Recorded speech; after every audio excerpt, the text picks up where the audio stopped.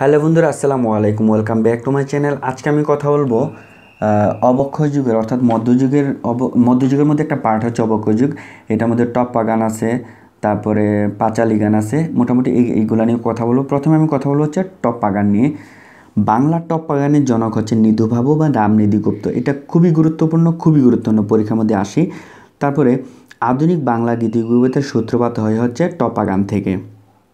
টপ্পা গানের রচিত হচ্ছে কালী মির্জা ও শ্রীধর কথক। টপ্পা গানের উদ্ভব হচ্ছে কবি গানের সমসাময়িক কালে হিন্দি টপ্পা গানের আদর্শে। নিধুবাবুর একটি গান হচ্ছে নানান দেশের নানান ভাষা বিনে স্বদেশীয় ভাষে পুরে কি আসা। এই গানটা পরীক্ষার মধ্যে বিভিন্ন সময় দেখা যায়।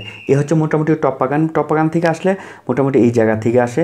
সো এখান থেকে আসলে যেন কোনোভাবেই আপনার ভুল না হয়, কারণ এই এত কমন জায়গা থেকে ভুল করলে প্রিলি টেকাটা একটু কঠিন হয়ে যাবে। এখন কথা বলবো হচ্ছে কবিগান। কবিগান মূলত বোঝায় দুই পক্ষের তর্ক বিতর্কের মাধ্যমে অনুষ্ঠিত গানকে কবিগান বলা হয়। কবিগানের আদিগুরু হচ্ছে গুজলাগুই। খুবই গুরুত্বপূর্ণ একটা কোশ্চেন। আর শ্রেষ্ঠ রচয়িতা হচ্ছে হরু ঠাকুর। এখান থেকে পরীক্ষার মধ্যে আসে যে কবিগানের আদিগুরুকে বা শ্রেষ্ঠ রচয়িতাকে। আর কবিগান রচনা ও পরিবেশনায় বিশেষভাবে সুখ্যাতি লাভ করেছেন অ্যান্টনি ফিরিঙ্গি, রাম বসু এবং ভোলা ময়রা। আর কবিয়াল অ্যান্টনি ফিরিঙ্গিকে নিয়ে ভারতে বাংলা ভাষায় নির্মিত চলচ্চিত্র হচ্ছে জাতিস্বর। এই জাতিস্বর চলচ্চিত্রটা দেখলেও আপনার মোটামুটি কবিগান নিয়ে একটা ভালো ধারণা তৈরি হবে। তারপর হচ্ছে পাঁচালী গান। এটাও অবক্ষয় যুগের।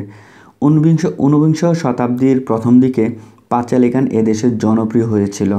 পাঁচালী গানের শক্তিশালী কবি হচ্ছে দাশরথী রায় বা দাশু রায়। এখান থেকে শুধু এই কোশ্চেনটাই আসে। অর্থাৎ এই যে টপ্পা গান, কবি গান বা পাঁচালী গান, এখানে যে তিন ধরনের গানের ব্যাপার আলোচনা করলাম, পরীক্ষার মধ্যে আসলে মোটামুটি এই জায়গাগুলো থেকেই আসে। সো এই জায়গা থেকে আসলে যাতে আপনাদের কোনোভাবেই ভুল না হয়, তাহলে পরীক্ষায় প্রিলি একটু পাশ করা কঠিন হয়ে যাবে। সো বন্ধুরা, যাদের এই ভিডিওটি ভালো লেগেছে অবশ্যই একটা লাইক দিবেন এবং কমেন্টের মাধ্যমে আপনার মতামত জানাবেন। আর যারা এখনও চ্যানেলটা সাবস্ক্রাইব করেন অবশ্যই চ্যানেলটাকে সাবস্ক্রাইব করুন এবং বেল বাটনটি ক্লিক করুন, তাহলে সাথে সাথে আপনার মোবাইলে নোটিফিকেশন চলে যাবে। সো বন্ধুরা, আজকের মতো আমি এখানে বিদায় নিচ্ছি। সবাই ভালো থাকুন। আসসালামু আলাইকুম।